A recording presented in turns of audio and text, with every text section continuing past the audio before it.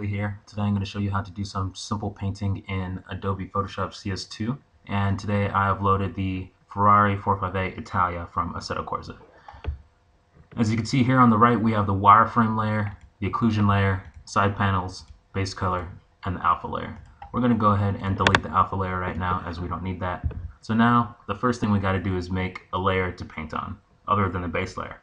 So we have the base color selected. Select this icon here to make another layer, and that always pops up right above the layer you have currently selected. So let's rename this layer green, and guess what color we're going to color it? We're going to color it green. So we're going to select the brush tool right here, shortcut B, then choose our color. We're going to make it green. Alright, and now with this brush tool, right click on the image to get this menu up. It's pretty helpful. And then right click off the canvas to get it back down. And now we're just going to paint the roof green, and we're also going to paint the hood green.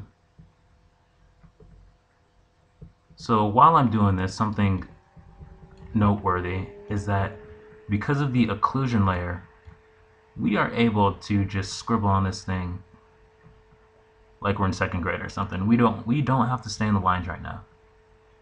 And as I'll show you later, everything that I'm putting down actually goes down, but thanks to the occlusion layer, we're able just to slap it all down instead of being exactly perfect and on the line.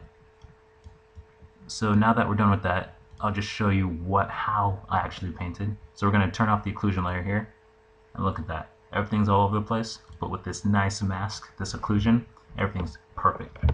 So now we're going to rename the base color. Let's name it dark red. And so now we're going to select the paint bucket tool, which is shortcut G. It might be hidden under the radial tool. And we are going to get red and a nice crimson red. And with the paint bucket tool, all we have to do is make sure our layer is selected, and then click once, dark red, green, dark red.